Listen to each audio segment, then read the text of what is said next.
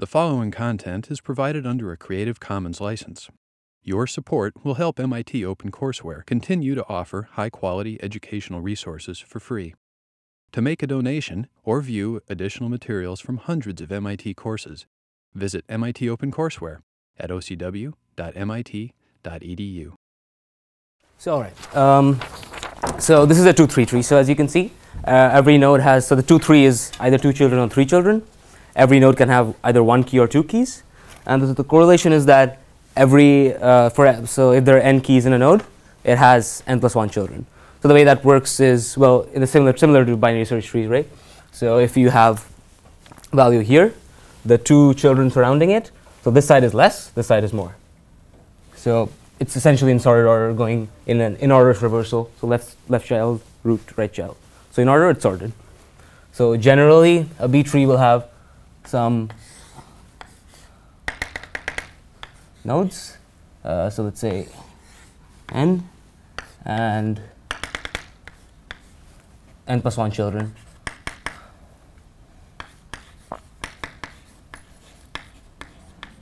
And if you take anything in the middle, look at the 2 children, all the keys in this subtree are smaller than the key here, and all the keys in this subtree are larger than the key here. So that's the general node. Okay, so before we go into more details of the properties and everything, so the question is, why use B trees? So let's, if we do a quick depth analysis, we can see that the depth is still log n, right? Is that clear to everyone? Sort of why the depth is log n? Because you have branching just like in binary search trees. In fact, you have more branching, but in any case, the depth is still log n. But why use B trees over binary search trees? Anyone have a reason why you would prefer to use B trees and not? So all the operations are still log n. Any guesses? None? Okay. Well, okay, the reason is, well, memory hierarchy. So normally in algorithms, we just assume that the computer has access to memory, and you can just pick up things from disk and constant time and do your operations with it, and you don't worry about caches and everything. But that's not how computers work, right? So in a computer, you have, so those of you who have taken some computer architecture class, 6004 or something, you will know, so that hierarchy. So there's a CPU. So let's draw it somewhere. So you have your CPU, and near your CPU you have some registers. You have your caches, L1, L2, L3, whatever. You have your RAM. You have disk after that. So disk is the slowest. Then you have your, I don't know, your cloud, whatever. So each level, your memory size grows and your access time grows as well. So in the basic memory hierarchy model, we have just 2 levels of hierarchy, let's say. So you have cache, connected by a high bandwidth channel to the CPU, and you have a low bandwidth channel to disk. So the difference is, so essentially you can consider that cache to have infinite speed. Cache just whatever you can take it. You don't have any cost for bringing in stuff from cache. So, but it's finite size. So the way cache works is it has a bunch of words. It has a finite number of words. So each word has size b, and let's say you have m words. However, hard disk is just, let's say, infinite memory, but it has some cost associated to accessing things. Okay. Also, when you access things from hard disk, you copy them into cache, and you copy a block of size b. You take it up from the hard disk, and you take a block and you put it into cache, and you have to get rid of something because it's finite. So what you want to do is you want to utilize that b block efficiently. You don't just want to bring a b block every time you want to access a new node. In a binary search tree, normal operations are what? You start at the root, go to a node. So, but that's not very easily correlated with this, right? So if you want to utilize the entire block, you would want something like a block which sort of goes down the tree. But that's not how binary trees are stored. Binary trees are stored this way. So that's the nice thing about B trees. So since you can make, so this is just a 2-3 tree. This is not a general B tree. A general B tree will have a bunch of nodes, and we'll come to that number. But generally, you want to make that number of nodes something like the cache. What is the cache? The word size in the cache. So once you do that, you can get an entire node from disk, like work on that, and then like get another entire node. So like your height is reduced, and you can do your operations much quicker because are not accessing disk every time you're going down a level. I mean, you are accessing disk every time you go down a level, but you're utilizing the whole block when you're accessing disk. Good, sort of makes sense. Okay. So let's write down the specifications for B trees now. All right.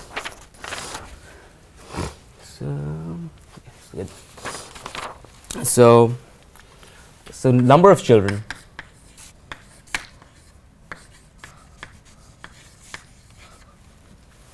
So okay, first of all, a B tree has something called a branching factor.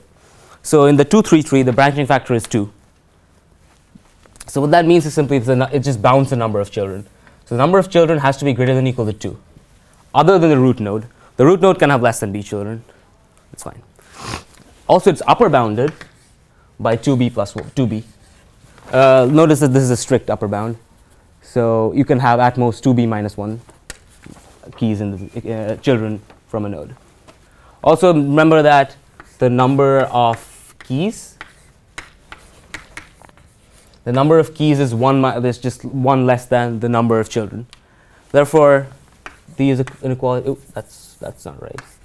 There we go. These inequalities just get reduced by 1. So you have 1 minus 1, and you have 2b minus 1. So number of keys can be between b minus 1 and 2b minus 2. The rationale for that will become clear. Oh, yeah, the height of the tree? no, b is the branching. So b is the branching factor. So that is the number of children. Like it's not a number of children, but it's a bound on the number of children. So like in the 2-3 tree, so b is equal to 2, and this is a 2-3 tree.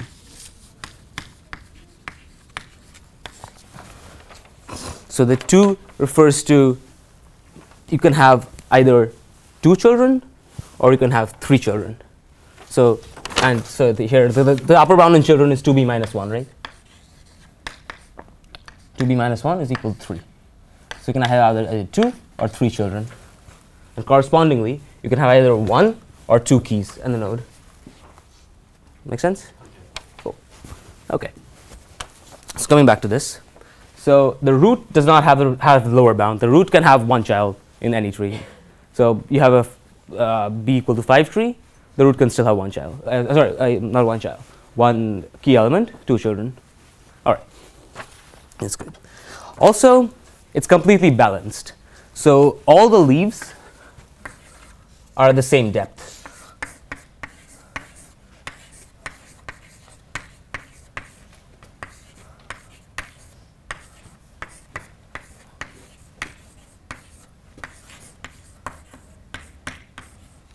So like you can see it here, right? So you can't have like a dangling node here. This is not allowed.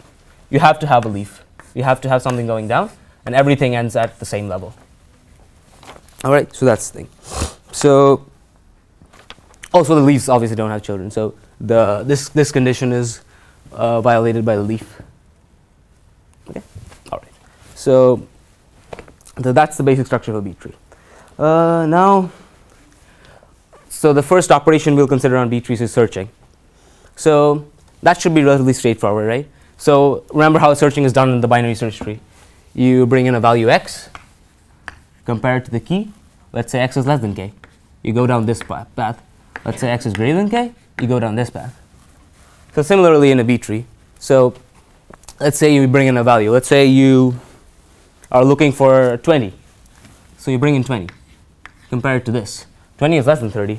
So go down here. Now you have 2 values. So where does 20 fit in here? Not here, not here, it fits here. Okay, go down this tree. You find 20, that's it. So in general, you bring in a key k, you look at this node, and you go through all the values. So something I forgot to mention.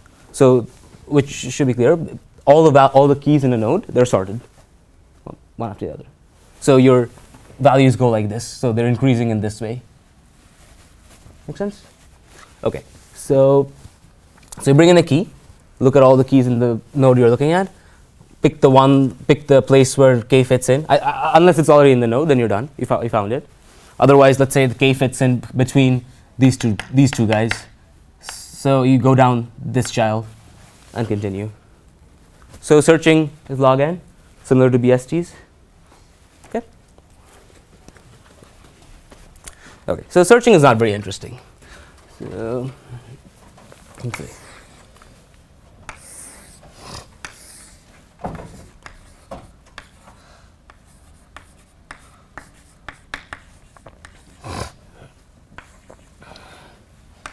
So next is insertion.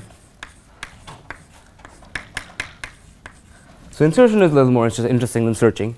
So what you do in insertion is you. So we didn't book this room, and people, have booked this room for recitation. Oh. In 2 minutes. Okay. They start only that. Well, I guess we start to run again. Okay. Should we move back to the original room? Move back, yeah. Okay. Let's do that. Sorry for the hassle, guys. So before we resume, does anyone have any questions about the structure of B trees? We rushed through that quite a lot, quite fast. So about how B trees are structured. Everyone good with that? Okay. Also, any questions about searching in a B tree or a BST or everything?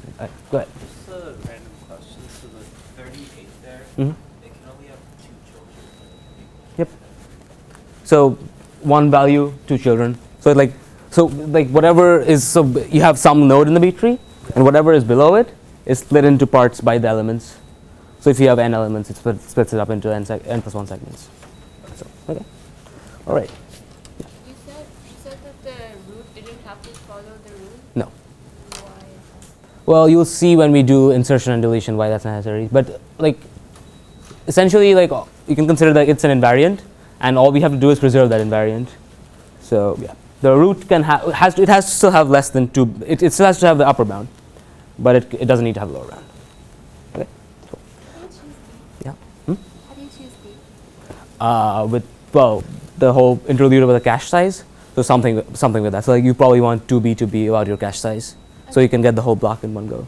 I've never implemented the B tree, so I don't know how it's actually done in practice, but that is the reason it's done. So I'm assuming it's something to do with the cache line. Is the 14? Is it a child of both 10 and 10? Well, it's not a child of either. It's a child of this node. So this node has 2 elements, so it's being dividing the interval up into 3 parts. So it's a child. It's in between 10 and 17 is the point here. So then this node has 5 children? Sorry? No, it has 3 children. So don't think of every key as a node. Think of like the whole unit as a node. Okay. So like it's not, so in a binary search tree you have 1 element, but here every node has multiple elements. That's the point of it. Okay. Anyone else? Okay. Let's start with searching. So let's leave this here. Oh,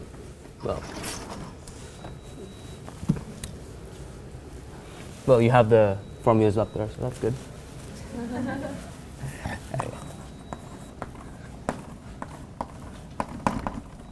Okay. So, insertion. Let's start with insertion. We already did searching.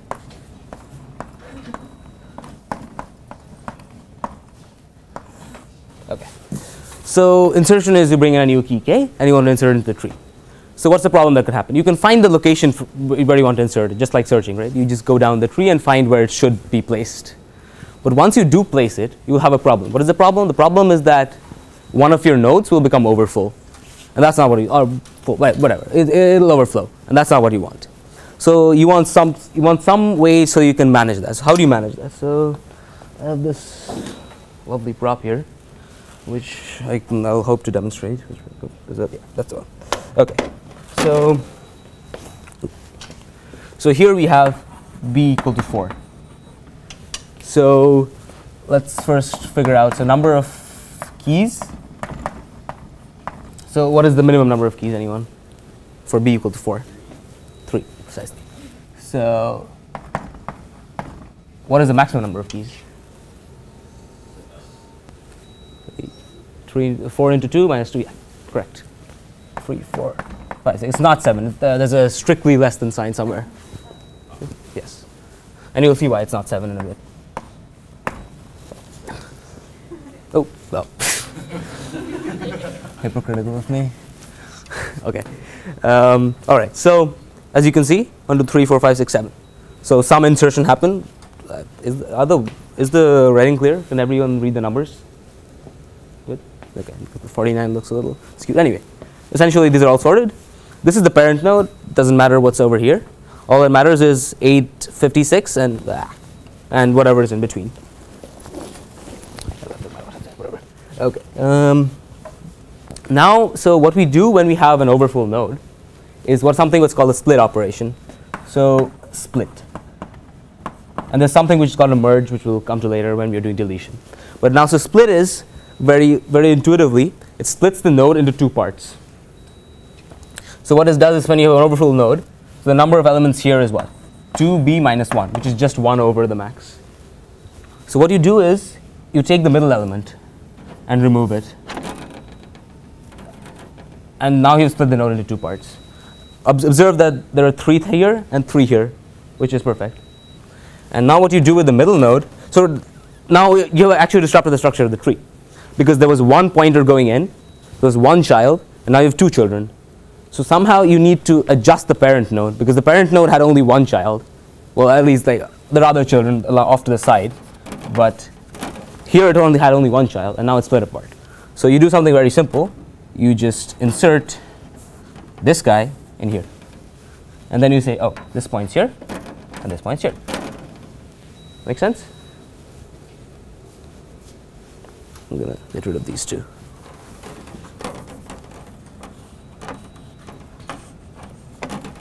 Okay, so and like you can convince yourself that this preserves all the nice properties.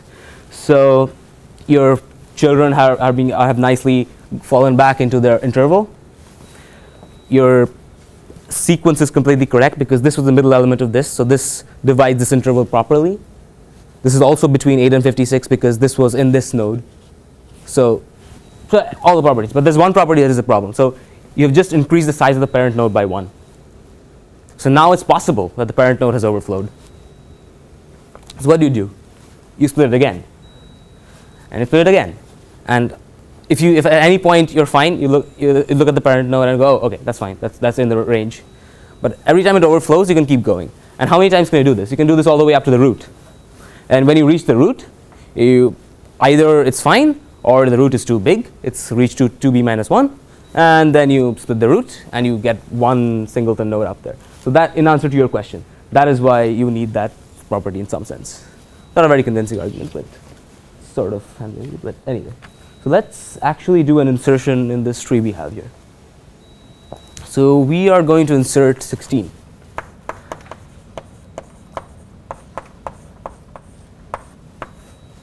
Okay, so 16 comes in here. It's less than 30, goes to the left. It's between 10 and 17, goes in the middle, 16, and it's greater than 14. So we add 16 here.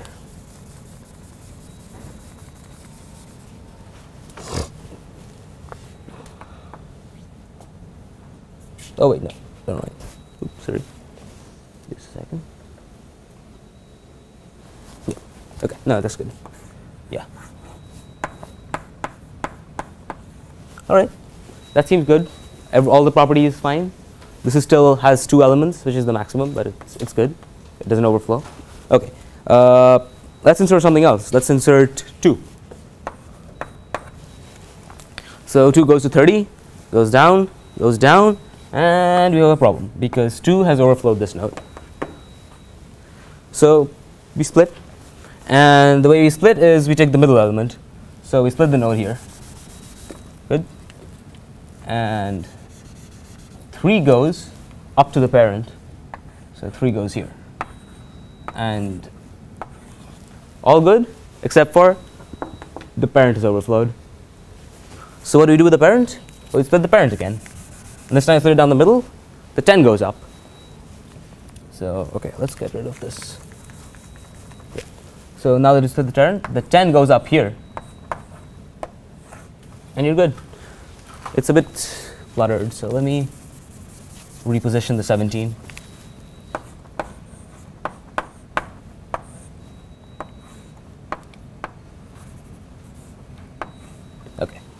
Did those two operations make sense?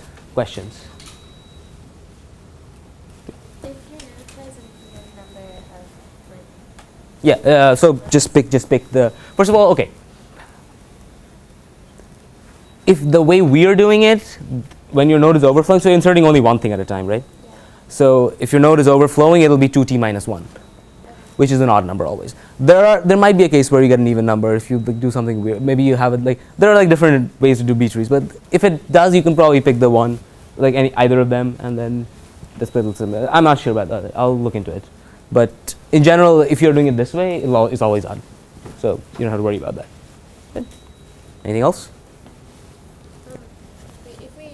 If we did reach all the way to the root and then went one more up. Yeah. So what you would do is that root would have. that root would have 2 children, one element and 2 children, which is fine because we didn't put that restriction on the root. Okay, that's good. How are we doing on time? Okay, you have some time. All right, let's jump into deletion unless anyone else has questions. So what? Oh yeah. Oh, that's a good. Thank you. So you are going down to the leaves at most, at most of the leaves once, and you're going back up once. So it's like log n plus log n, and you're good. Okay. Clear? Okay. Let's do deletion.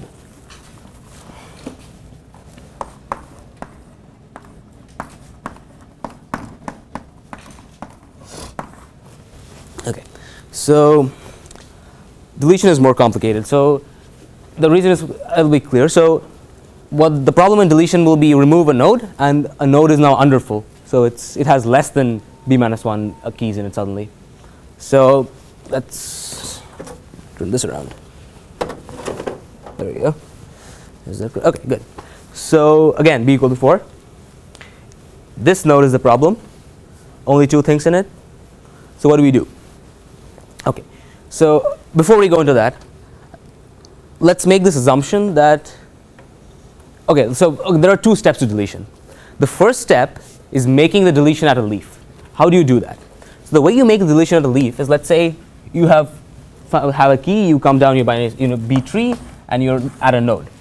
Now this node, you realize, oh, this key needs to be deleted, but it's not the leaf. So what do? So you essentially what you do is you look at these 2 subtrees, right? So it might have only one subtree. If it's at the end, it'll have only one. Actually, no, that's not true. Never mind. Ignore that. If it's not a leaf, it has 2 subtrees. So either take the rightmost element in this subtree, which is a leaf, because you can always keep going down right till you get your leaf, or the leftmost element in this subtree. So that is just the next element after this guy. So you delete this, and you bring this up to here. We'll do an example of this, and it'll be clearer. But you take either the rightmost element in the left subtree or the leftmost element in the right subtree, and bring it up here. So you sort of like moved the deletion to the leaf, and now it's easier to deal with. So we will come to that. Also, just note that this is not what is done in the recitation. This algorithm for deletion, I think, is not done in the recitation notes. This is a different thing, which I'll send out a link for later. But I believe it works because I got it from the. I'll tell you a reference. Okay. So once you move to the leaf, so now let's look at this. So this is a node that is underfull, and you want to fix it. So how do you fix it? So what you do is you look at its siblings. So in this case, it has 1 sibling. It can have up to 2 siblings. It can have either the left or the right. Okay. So what you do is you look at a sibling, and this sibling is actually 1 over the minimum. And if it's 1 over the minimum, then it's really easy. All you have to do is take the leftmost thing here, or if the sibling is on this side, take the rightmost thing here. And look at its parent. So you bring the parent down, and you move the sibling up, and there we go. So you basically so you are rotating the thing into place. So you move the parent down into the underfull node, and you replace the parent by the leftmost thing here. Everyone see why that preserves everything? Okay. And also, okay, yeah, and the child is also shifted. Make sure you see that. So like the child which was in this subtree is now in this subtree. All right. But then you can have the situation where you don't have a nice sibling to take care of your problems. So in like this scenario, this sibling is like barely full. It has 3 things in it and it can't donate anything to you. So what do you do in that case? So then you do something which is a parallel of the split operation. You do a merge. So what do you have? So here you have b minus 2. And here you have, well, b minus 1. And you get 2b minus 3. Well, you get another element. You also take the parent. So how you do the merge? I'm just going to show you the merge first. So the way you do it is you move the parent down and you merge these two. Oop. Seems okay? So you move the parent node down, merge these two, and well, now this comes together, and this points into the new node. Sort of clear what's going on? Questions? Yes. Well, so you have yeah, exactly. So you have decreased the size of the parent, so it might not be under full. So you propagate. Anything else? Sure. Wait, so are these all different techniques for deleting? So there are 2 cases, right? So either you have a sibling which has extra nodes to donate to you, or you don't. If you don't, then you have to do this. What about the case? What about that case? Or is that just like? No, that is moving it down to the leaf. Oh. Okay. Once you move the deletion down to the leaf, so here you have something now, and now you move it all the way back up. Okay. So there are 2 cases. So rotation. So okay, let's do an example. That will make it clearer. How are we doing on time? 5 minutes. All right. Okay. So we are going to delete 38. So 38 is gone. So, but we want to move it down to the leaf. So let's take an element. Let's say we take 41. So we take 41 and move it up here. So 41 is the leftmost thing in the right subtree. So this vacancy doesn't really affect anything because this node still has the right number of things because it's still got 1 thing in it, which is good. So we're fine. So this is now 40. Yes, 48. Okay. Let's say we now delete 41. So 41 is gone. So now that 41 is gone, what do you replace replace this blank spot with?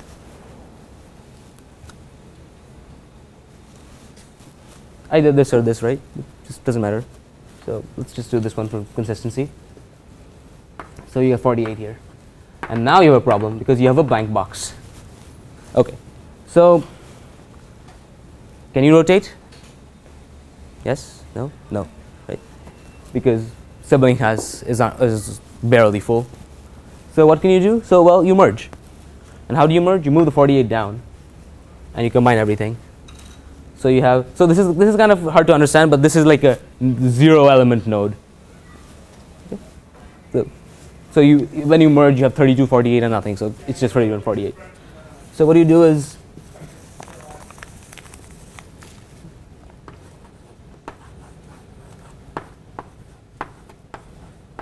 so this seems weird, but this is just another empty node. You've just like propagated the emptiness upwards. Now you take this empty node and you look for its siblings. Again, its sibling is, well, it's barely full. So what do you do again? You bring the 30 down and you merge this. So let's do that. So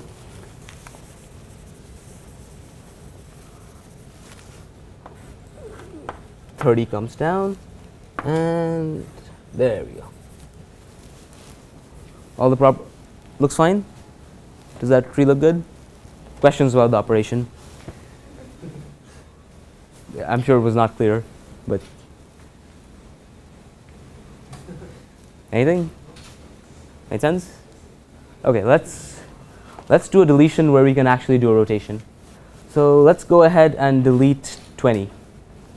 So you do your searching, go down the tree, you find the 20, and delete it. It's gone now. Okay, so you're left with just. Actually, never mind. We'll do another one. So this doesn't do anything. You lost the 20 and you're left with the 24. It's fine. So now we delete the 24. So now that you got rid of the 24, you have a blank box here now. But its sibling is not barely full. It has something to donate. So what will it do? So anyone, which elements are going to rotate? 16, 17, right? Okay. Cool. So 16 goes up, 17 goes down, and you're done. You're consistent again. Okay. So that was deletion. So those are the two cases for deletion. Does that make sense? Everyone? Any questions? Okay. So that's all the topics we were supposed to cover today. Any questions about any of the operations, any of the other topics, lecture, anything?